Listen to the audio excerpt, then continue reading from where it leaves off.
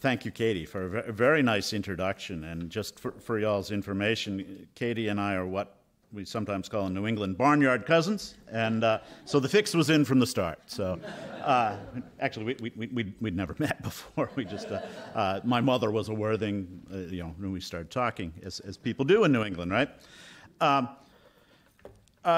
So thank you for having me here. I appreciate your hospitality, and I also have to thank the Border Historical Society way up in Eastport, Maine, who actually sponsored or provided what's called a subvention for publishing this book, and provided a lot of moral support too. So I put a lot of stock in these local historical societies here in Maine, and while individually sometimes things may seem a little chaotic, collectively, holy cow, what they do is just amazing. And I really love Maine history, and maybe that's, and I'm a maritime historian, and certainly Maine's maritime past is really, really fascinating. But when I was at Maine Maritime Academy getting one of the million degrees I have, I became obsessed with the War of 1812 because stomping around in Castine as a young man 30 years ago now, there are all these ruins of forts from the War of 1812 and all these plaques and other information. And I got an itch that it took me 30 years to scratch to figure out, gee, what was this War of 1812 all about? And a lot of it's, frankly, pretty dark, kind of ugly stuff, and we're certainly going to go into some of that here in Yarmouth. And yes, I'm going to name names. And I hope you enjoy what I have to present tonight. So usually by way of a preface, I read this little passage from the book to sort of set the context, because we're talking about events in 1812 to 1815, and here we are in 2023. Well, why should we care? Well, I think there's a lot of reasons why we should care about the years before Maine's statehood. So if you will listen in on this for just a second here. Today, Americans obsess about disorder in the nation. Politics have become bitterly partisan, and the news media blatantly takes side. Urban elites and their rural counterparts vie for moral ascendancy, and there are widespread concerns about riots, coups, and what role the states and federal government have in maintaining order or quelling dissent. Some alarmists even predict the end of American democracy. My message to the reader is, fear not. The Republic has witnessed all these travails before and has not only survived, but generally thrived. My evidence lies in a detailed analysis of Maine's search for a new identity separate from Massachusetts from roughly 1805 to 1820. Now, I think many of you may think that the choice of Maine is a surprise because we know it as the land of quaint villages, moxie — I just drank me a moxie earlier today — lobster rolls, which I have not had yet, and LL Bean. It's sort of a political and economic backwater. I don't think that's cruel to say, tucked in an obscure corner of the nation. But Maine in the early 1800s was a very dynamic place, well placed for international trade with the British Empire, with a rapidly growing population. And increasingly, its citizens sought independence from Massachusetts, ultimately becoming a separate state in 1820. So why did Mainers seek separation from a large, prosperous, and important state like Massachusetts? In part, Maine's leading citizens decided that the time was ripe for them to take control. But another factor was a growing perception that Massachusetts treated Maine as a colony to be commercially exploited, and its inhabitants disdained as uncouth rustics. So, what role does what I call North Yarmouth — it was the old name for the town when Maine was a part of Massachusetts, to distinguish it from Yarmouth, Cape Cod. So I'm going to say North Yarmouth a lot, but that really just means Yarmouth and some other bits that eventually came off it, right? And here's my thesis, really, that North Yarmouth was arguably the most federalist community in Maine. And if you think back to your happy youth dozing through high school history classes, you remember that Federalists sort of come off as the bad guys. And we'll discuss that a bit. But the thing is with North Yarmouth that it detested, as a community, the War of 1812, literally to the point of treason. And one of the notable events was what I call a tax revolt in 1814 and 1815. And I think most damning is that North Yarmouth was amongst the first and the most strident towns to call for the Hartford Convention at the end of 1814. And of course, the Hartford Convention was where the New England states were going to get together and potentially talk about seceding from the nation and creating a separate, New England nation, which would have been a disaster, I think. But North Yarmouth in the forefront of this movement. Okay. So let's back up a little bit and talk about political parties. Back then, it's Federalists versus Republicans, also known as Jeffersonians. And we know probably the most famous Federalist is Alexander Hamilton, who's sort of an economic genius, an administrative genius, and who ends up just a little bit dead after he gets in a duel with the sitting Vice President of the United States in Weehawken, New Jersey, right? So if you think things are bad now, and they ain't good, think about that morning in Weehawken where the Vice President guns down the former Secretary of Treasury in a duel. We're not there yet, folks.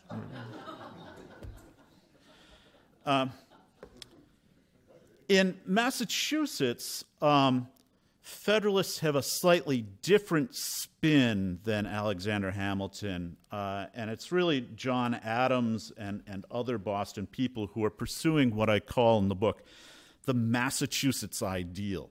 And John Adams was a guy who, besides being a terrible president, he got turfed out after one term, had this idea that Massachusetts was superior to the rest of the nation. And he would crow about this to anybody who would listen, including King George in England and Frenchmen and everybody else. And he basically single-handedly wrote the Massachusetts State Constitution of 1780, which is still in place with minor adjustments. Some of those adjustments coming about after Maine becomes a separate state, by the way.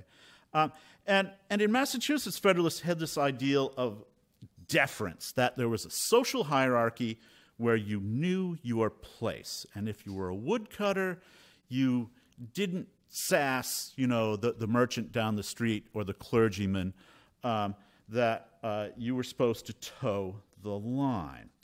And there was a fierce protection of property rights so that the rich really controlled the Commonwealth, and that Boston had this very ugly way of controlling the entire Commonwealth, which includes Maine, of course, and that is state senators were apportioned in the Commonwealth of Massachusetts on the basis of how much wealth each county had, okay? Which meant that Suffolk County and Essex County in Massachusetts had a whole bunch of senators, and Washington County had, maybe one, right?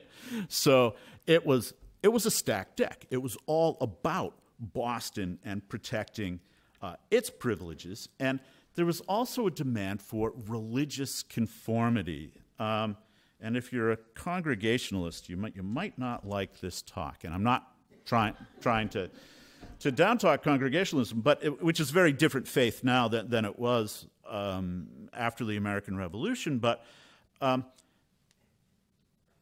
Massachusetts Constitution of 1780 actually called for a state-established Protestant faith.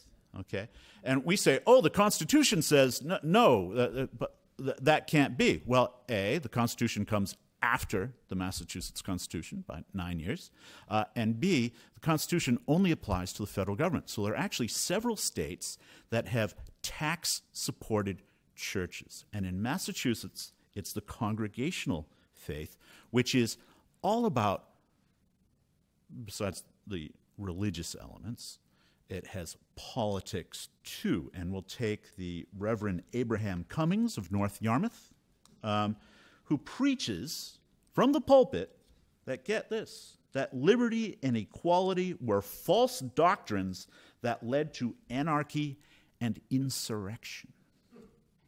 Liberty and equality were false doctrines. Wow. So there is a status quo, a standing order, and it is reactionary. It wants to keep the common people down. And that's what Massachusetts Federalists were all about. According to your own historian, that's William Hutchinson Rowe right from here in town, North Yarmouth votes 5-1 in favor of Federalists, making it arguably the most Federalist community in the entire District of Maine, and led by guys like the Reverend Abraham Cummings. Okay, so, that's a lot right there, but it's going to get worse. So, who are the opposition? The Maine Republicans or Jeffersonians, which is a party very much on the rise in Maine. They are far more democratic. They want the vote for everybody. Voting rights back then, not only did you have to be over 21, but you had to actually own property, as in real estate, in order to vote. So again, that makes for a very conservative society. Democrats want to get rid of those qualifications. Republicans support inland, like in the Augusta area, Palermo, other places. There are these agrarian squatters who are just, hacking farms out of the forest, and they don't care who really owns it, and the Republicans will cultivate their votes.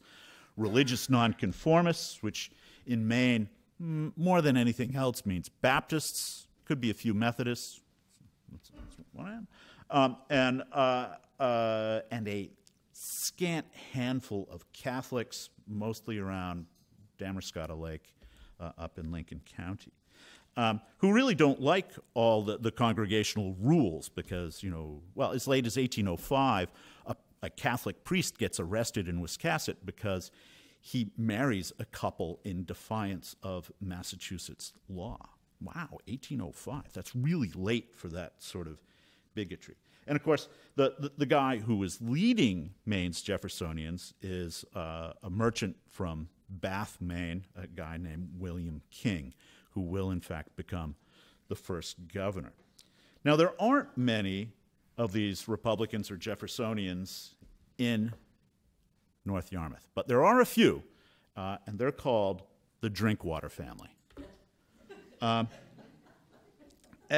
there are a lot of Drinkwaters, so good on them. But there is this fierce political struggle throughout Maine, but really some of the worst parts happen here in North Yarmouth. And in 1806, an article appeared in the Portland Eastern Argus relating a terrible incident. And I'll read it verbatim, and then we can sort of unpack it. So it reads, "Daring outrage. On Saturday night last, about 12 o'clock, a riotous attack was made upon a coasting sloop called the Diana, lying at a wharf in North Yarmouth. The sails were cut and much injured. The fasts, which secured the vessel to the wharf, were all cut except one in an obscure situation.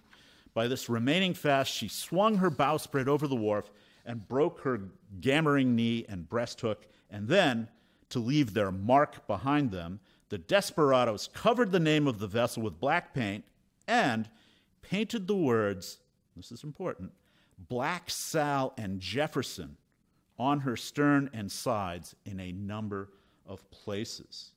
The sign of the post office was next the object of their fury, which they daubed with black paint. About the same time, a noise being heard near the dwelling house of the postmaster, his daughter hoisted a window when she discovered 4 persons who immediately run. This affair needs no comment.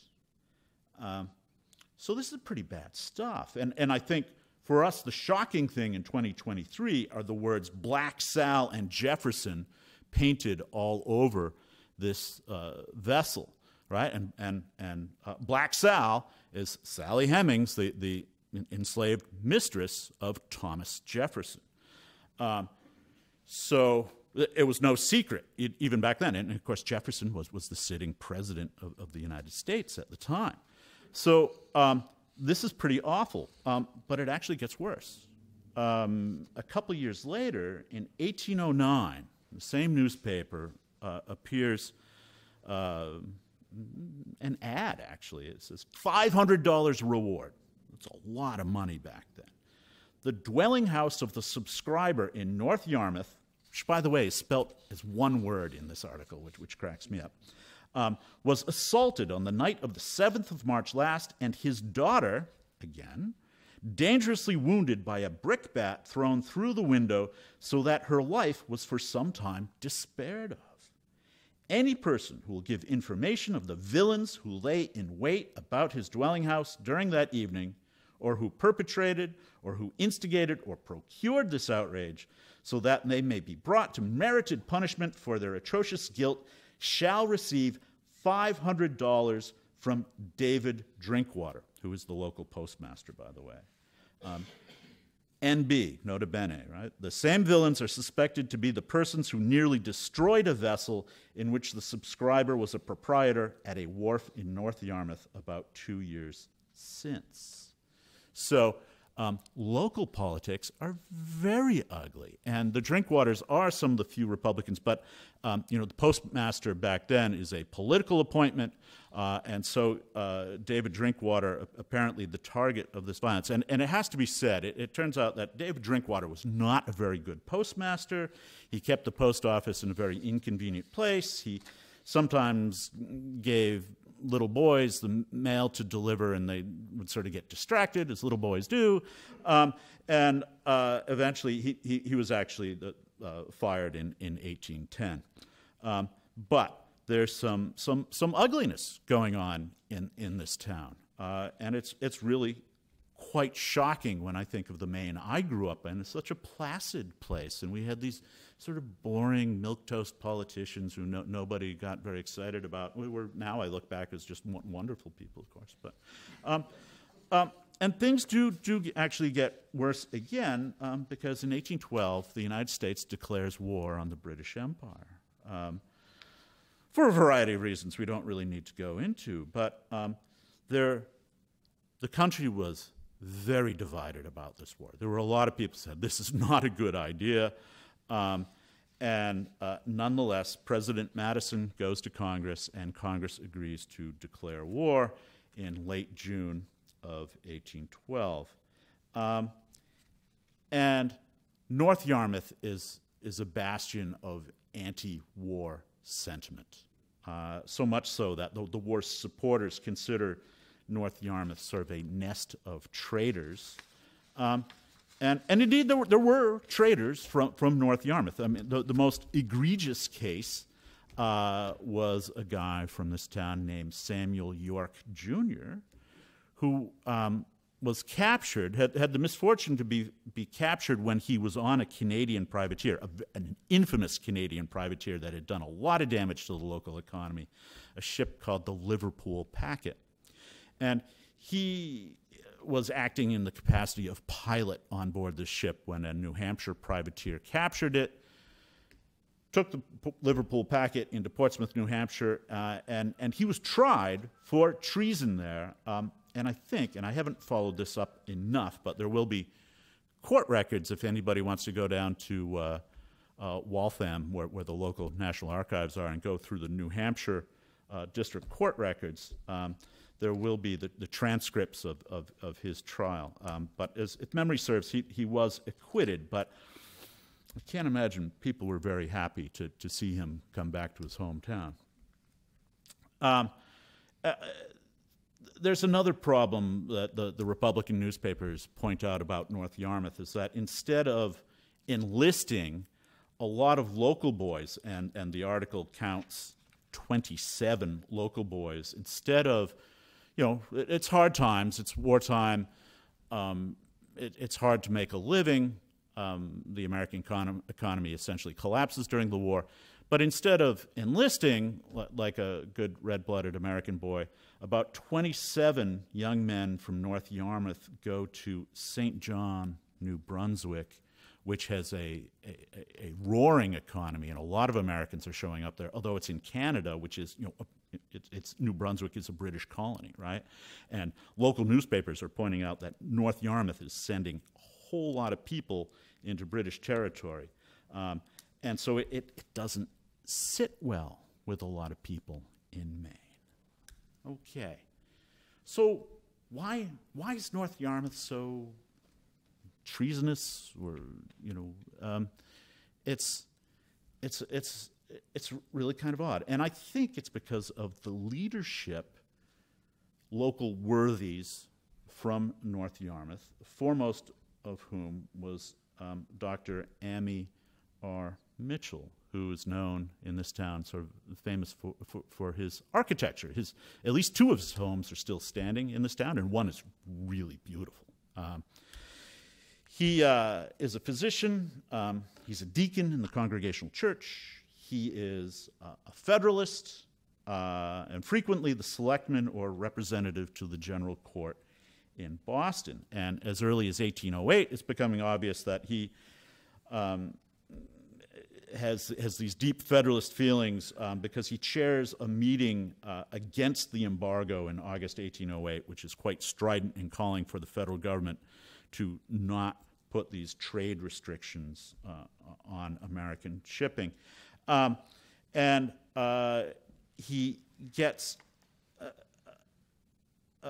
by the way, David Drinkwater and other Jeffersonians in town write a counter-protest from this town, so there is opposition to Mitchell's finding. But Dr. Mitchell in 1812 chairs a meeting here in July of 1812 calling for a Cumberland County anti-war meeting. And he chaired that meeting. He attends the county-wide meeting, and North Yarmouth, and I think this is Dr. Mitchell's words, produces an argument that the war would introduce poverty and wretchedness, and here's a great quote for you. Quote, "Maine ere long will have nothing left but rocks, ruins, and demagogues." Another guy and Congregationalist who is involved in these very anti-government sort of attitudes is the Reverend Francis Brown, the minister at the local Congregational minister. And you would expect Congregational ministers in this era to be anti-war. So he is ordained here in January 1810. He, from the pulpit, makes a lot of jabs about Jefferson and Madison, and he likened the war's declaration as ungodly and wicked, and an alignment with the godless French Emperor Napoleon. So he's repeatedly publishes sermons that are anti-war with titles like "The Evils of War," in which he asks, "To what are we to attribute those enormous exactions which are imposed in the various forms of impost, excise, stamp duties, licenses, and direct taxes?" He answers his own question with another question: to what but war? So taxes are clearly something that he brings up, and that brings us to this tax revolt. Now, this is interesting because Francis Brown doesn't own real estate, right? I mean, the church owns his house, so he's good. He doesn't have to sweat it. But I think it's Dr. Mitchell, his deacon, who gets very exercised about the tax burden. And what you have to realize is that during the War of 1812, that the tax burden increases by up to 400%. And can you imagine having to pay 400 times as much tax as you pay now? I dare say you wouldn't be happy. And furthermore, it's not usually you paid town tax and estate tax, but now the federal government is getting really into your business, and they would tax things like they would send an inspector into your home, and if you had silver that would get taxed. If you had a clock, that would get taxed. And there's a wonderful story up in Camden about a woman who hid her clock when the tax collector comes along. And of course, it starts to chime while he's there. And he understood her distress, and he just sort of silently got up and left, right? He was kind of understanding about it. But North Yarmouth stands out as a community that dragged its feet in paying the federal government's direct tax, even though it was a large and wealthy town by Maine standards. This town's Federalists consistently outvoted Republicans by more than 5-1 and led delinquencies in paying the direct tax throughout the war. By early 1815, North Yarmouth had 140 delinquent households out of 477, with an average tax of, it ain't much, folks, $2.90, okay? But Ammi Mitchell, by the way, had the highest tax, which was something like $30, which was a lot of money back then. The delinquents included community leaders, such as selectmen and a militia major general. So important people. This isn't just the little people. There's clearly very important people, and that's why I think it was a rebellion. And smaller adjacent towns like Freeport only had 23 delinquents, while Falmouth, a more populous community, had only 20. So North Yarmouth really stands out. And I suspect it's the Reverend Francis Brown and Dr. Ammi Mitchell who are encouraging their neighbors not to do that. So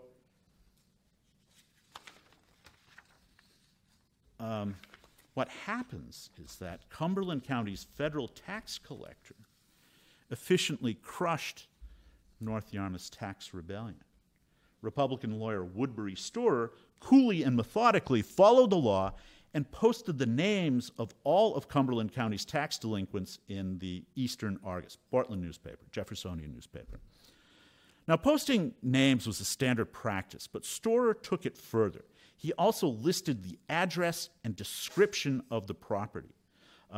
So North Yarmouth's recalcitrant citizens, such as Dr. Mitchell, soon paid their taxes, with only 5 exceptions, all of whom owed nominal amounts. So what he does is he lists all the buildings on the property, their value, the location. He really gets into your business, and people aren't happy about having that exposed to the public. Now, it's wonderful historical information, and I think some of the early historical publications in this town actually reproduced this entire list in its very first issue. It's such good stuff. But clearly, North Yarmouth is unhappy with the war. And so as the war continued, and the war goes very badly for the Americans. Remember, the British burn Washington, D.C., right? You can't really claim that the United States won this war. Federalists are increasingly proposing radical measures, including secession, especially after the British crash into eastern Maine and take over the eastern part of the District of Maine and occupy it out of Castine. In late September of 1814, which is just a couple weeks after the British conquer eastern Maine, North Yarmouth proposed a convention of New England states to consider how to end the war, criticizing the Madison administration and its followers as, and I quote here, traitors after destroying our commerce and fleecing us of our money by a land tax, shop tax, stamp tax, and by exhausting the banks by obtaining money of these institutions and squandering it on Canada expeditions, Henry plots, and a host of pimps, spies, and other tools and partisans of the executive. So that's North Yarmouth. It's this little town in Maine. And it's not uncommon for Maine Federalists to be way out in front of the other Massachusetts Federalists in calling for pretty radical measures. And if you read the book, and I'm not saying buy it, but take it out from the library, right?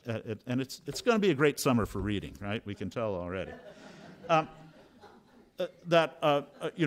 civil war was threatening in the United States, and I think it was likely to start in Maine.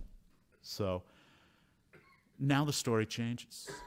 Quite suddenly and unexpectedly, in February of 1815, peace breaks out just after the Hartford Convention.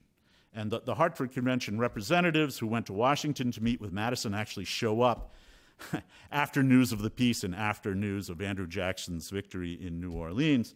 And so they kind of got nothing to say because the war's already over. So it's quite embarrassing. And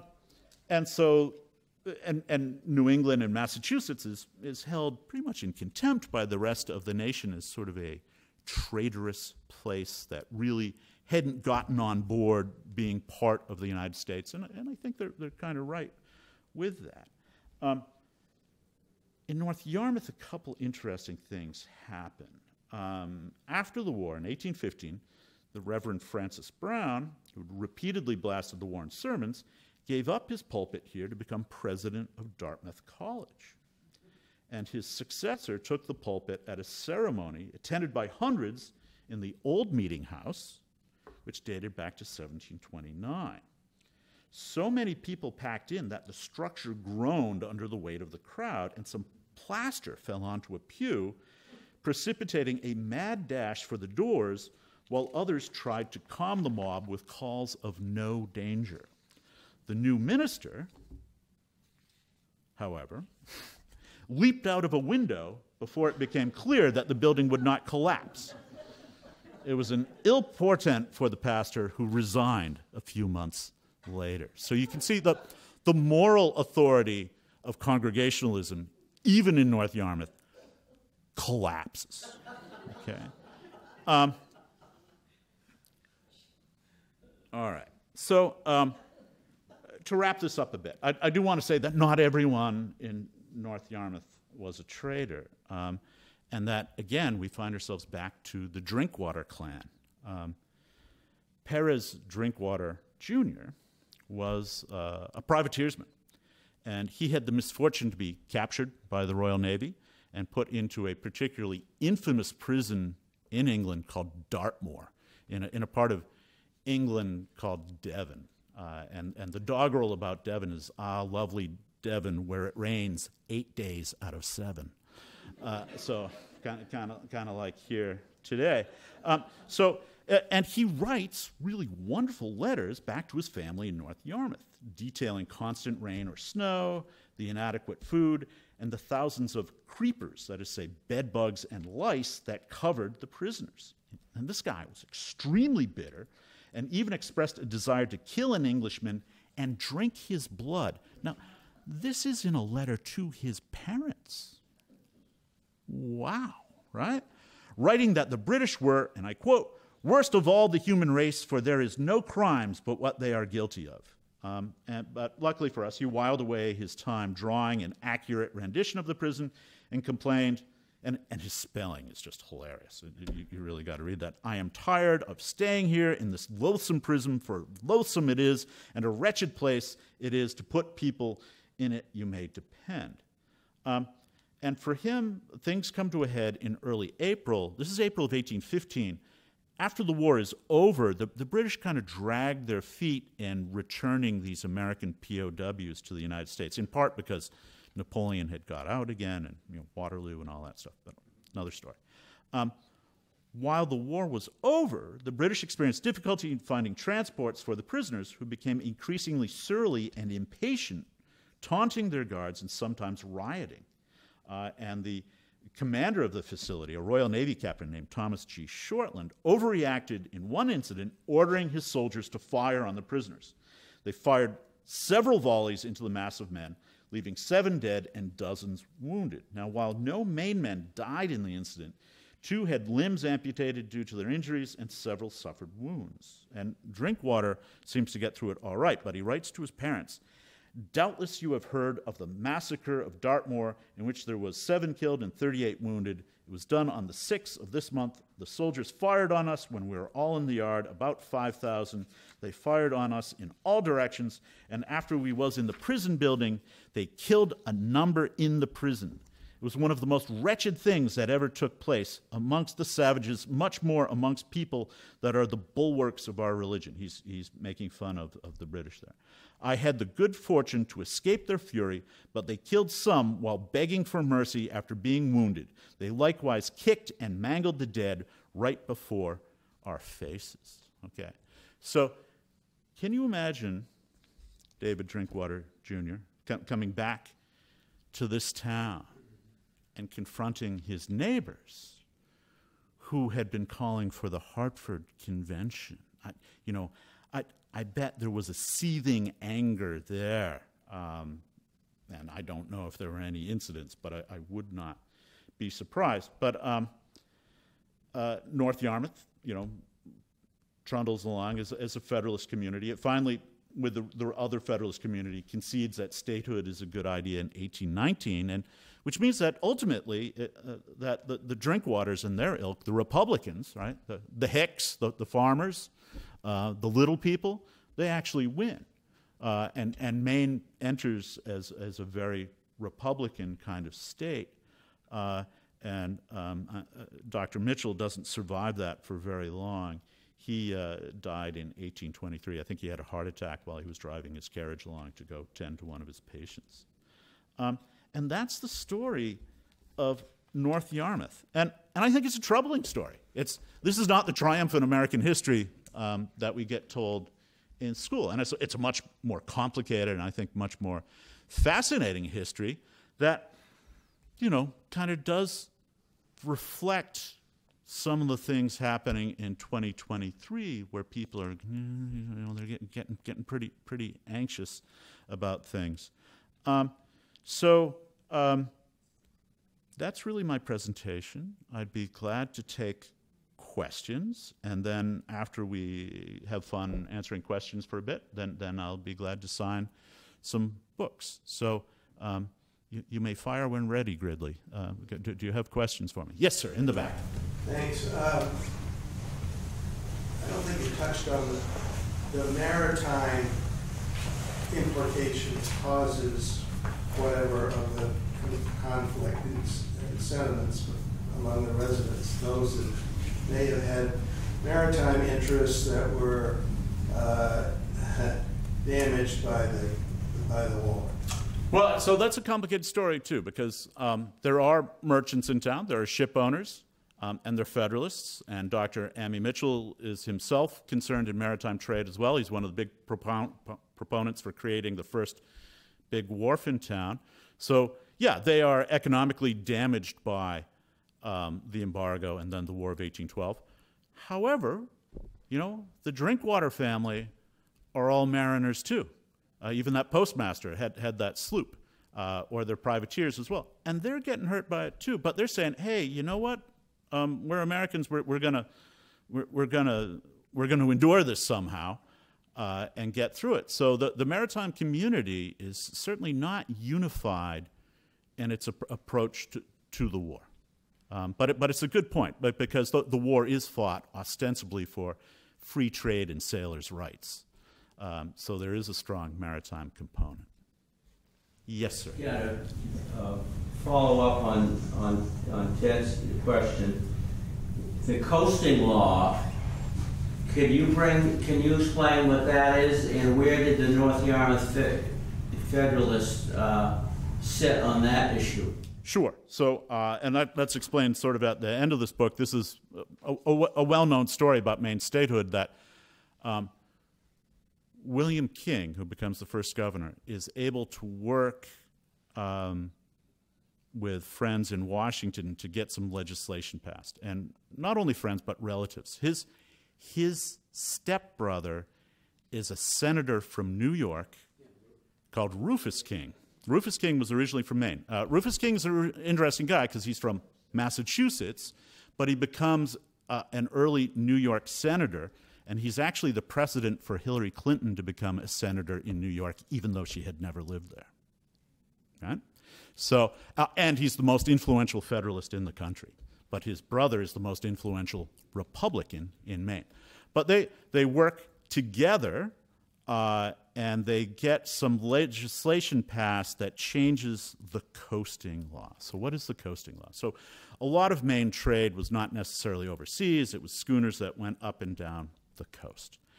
And the original administrative law that covered that said that a ship in one state could pass one state, but then it would have to check in at the state 2 states away and go into port, get its paperwork checked, have to spend port time and spend money and waste time and all that going through this administrative stuff. And that works very well for Massachusetts because, and for even better for Maine, because as long as Maine is part of Massachusetts, that means you don't have to stop in another state until you get to New Jersey, right? So you got a lot of coast, which means you're avoiding a lot of bureaucracy and taxes and all that stuff that mariners really hate. What William King is able to pass with some help from his brother is this coasting law that says the United States, the eastern seaboard as far south as Florida, is going to be one big region, and you don't have to stop in other states anymore.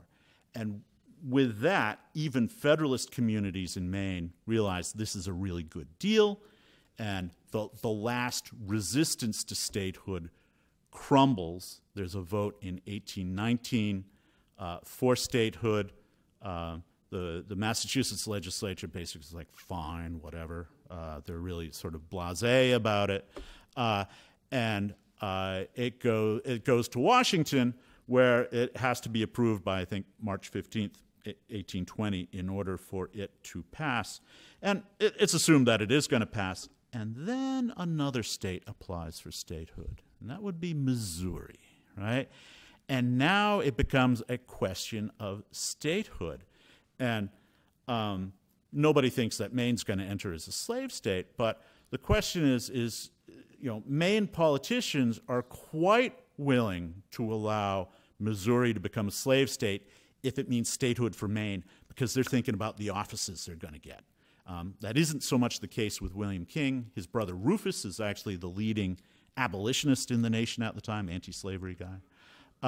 But some of the lesser Maine politicians behave in a pretty disgraceful way, even at the time. Rufus King is furious with Maine politicians about this because they will gladly see Missouri go into slavery if it means that they get their offices, their government positions here in a new state. So that's sort of the story. It's not very glamorous, I'm afraid. But I find that the process of most states becoming states, this is done by men, and I do mean men, on the make, right? They're not doing this out of the goodness of their heart. They got an angle, and they are playing it for all it's worth. So yeah, good question. Sorry, I have sort of a dark view of things. But, other questions? Any drink waters in the house? No? Any Congregationalists in the house? None will admit it, anyways, I guess. So, so that's the story, and Maine does become a state, and William King is its first governor. Now, he only is governor for about a year and a month, about 13 months. And he'd worked his whole life to be this. But he's like a lot of rebels. It was a lot more fun and interesting to sort of fight against the system. The man is keeping you down kind of stuff, right?